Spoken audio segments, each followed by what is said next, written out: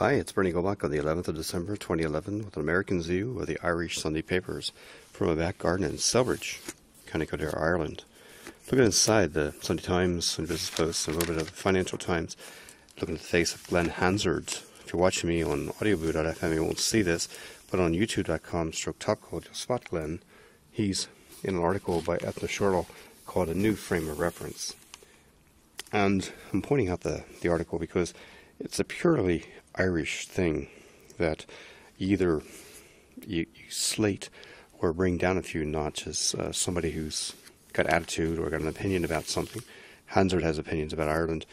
In this article, there's a big reference made about the fact that the American success of Once, the film, Oscar nominated for best soundtrack or best song, it allowed Glenn to stop seeking the affections of Ireland, and as he tells Ethna, no longer does he have to spend time in Ireland, because that's not actually where he makes his money.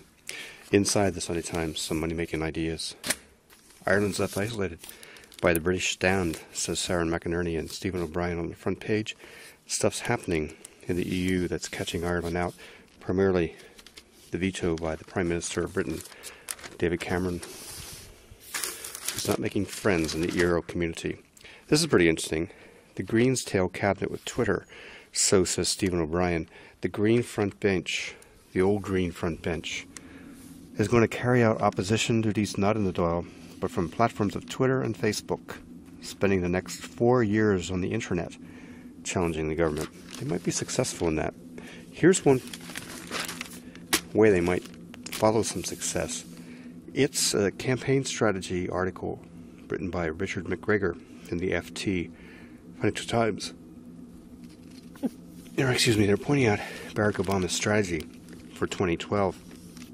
The biggest changes since 2008 have been with technology and the proliferation of social media such as Facebook and Twitter. The campaign can follow how voters sort of think through these behavioral metrics that they're bringing to bear. I'd follow that with interest if I was involved in social media campaign or the government. Over in China, some pretty interesting things. Catherine Hille in Beijing says that Chinese censors are cooling the public's blog love affair. She had a look at Sina Weibo, the country's leading Twitter substitute. Communist Party is trying to tame social media because it basically undermines Beijing's control of the media.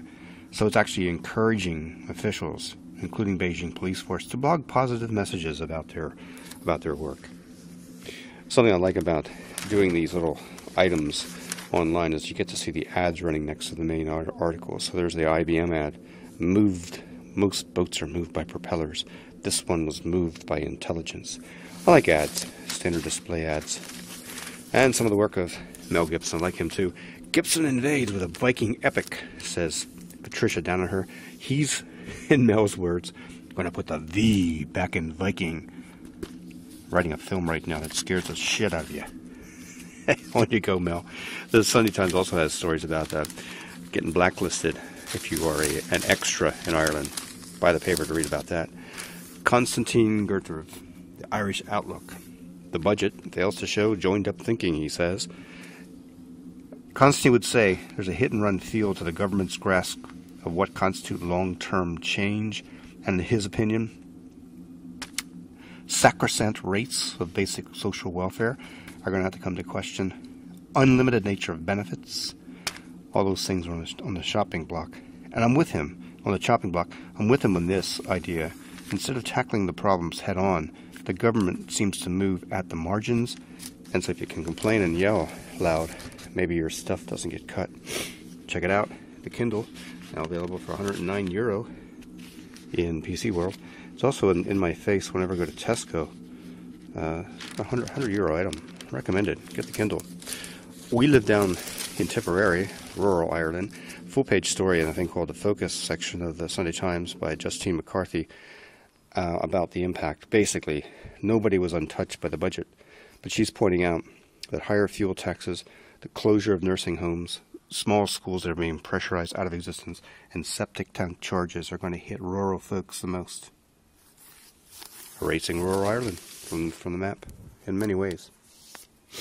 Hey, just a short outtake here. Ryan Tuberty, Late Toy Show, a big high. And look at that, 1.4 million viewers.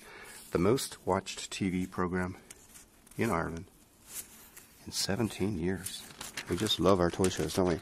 Love escapism. Justine McCarthy points out something I've seen. She says, look, let's stop lionizing the Celtic Tiger Mavericks. And she gives a little vignette of Mick Wallace, who kind of looks like Big Bird, walking down through the Italian quarter of Ireland and basically getting sympathy. Look, it's not hard to see that. Maybe it bothers Justine, but it's an Irish thing. I mean, every time I've seen Mick on the streets down near his restaurants in the Italian quarter, I've seen people wanting to shake his hand, wish him well. Very Irish thing. And her point is, look, it's a portion of the Celtic Tiger that mauled Ireland. Inside that paper as well are some gift ideas. This one here, the Jawbone Up for €81, as I point out in the test bench written by Ed Chipperfield. It's not quite available in Europe yet. But you can get it online. Leo Laporte likes it. I might get it. Who knows? Actually, I might get this, as Jennifer O'Connell is. The Age of Nostalgia. She's hoping for a Christmas stocking that involves a remix version of Achtung Baby as a CD. Right. Okay. Inside the Sunday Business Post, some troubles, some questions actually. So Ian Bailey accused of murder of Sophie Toscan de Plantier years ago. John Burke leads in the Sunday Business Post with some of the dirt that's behind the scenes in how his investigation was done.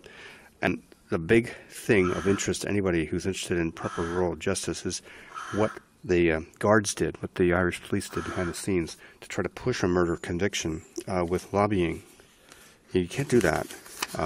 That kind of tactic might reveal that the case itself wasn't sound enough to go. Now, 3 different things I circled inside the Sunday Business Post. They all concern ways of getting out of the austerity that's being imposed.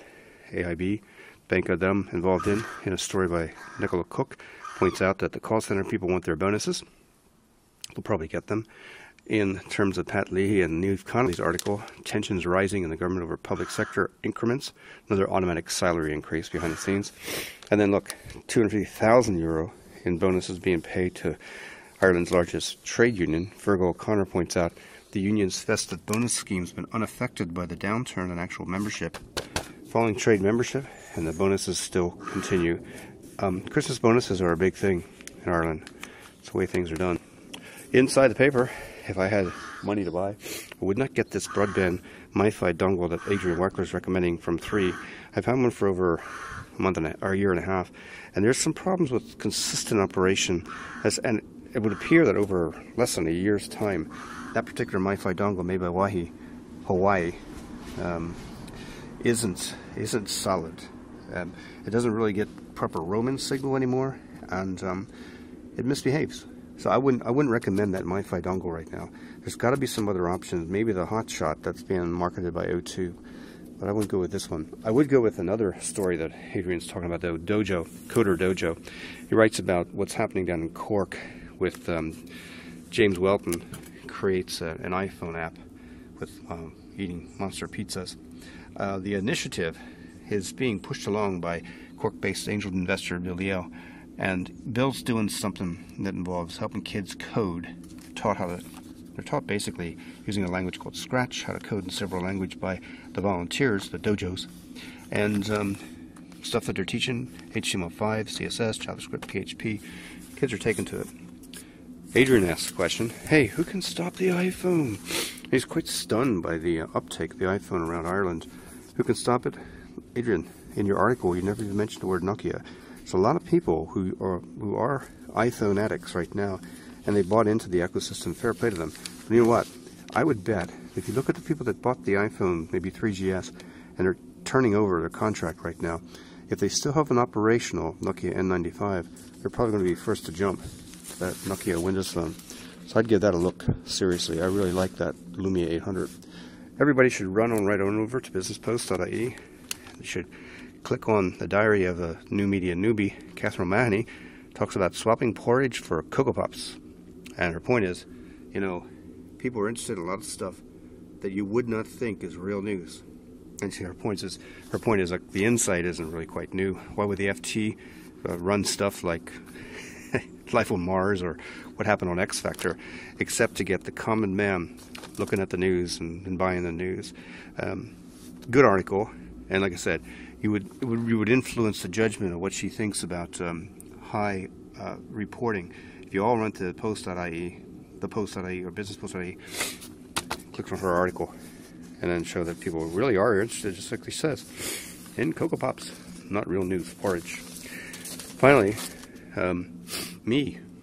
Do you think that was like me? It's a story by about Robin Williams and his daughter Zelda, 22.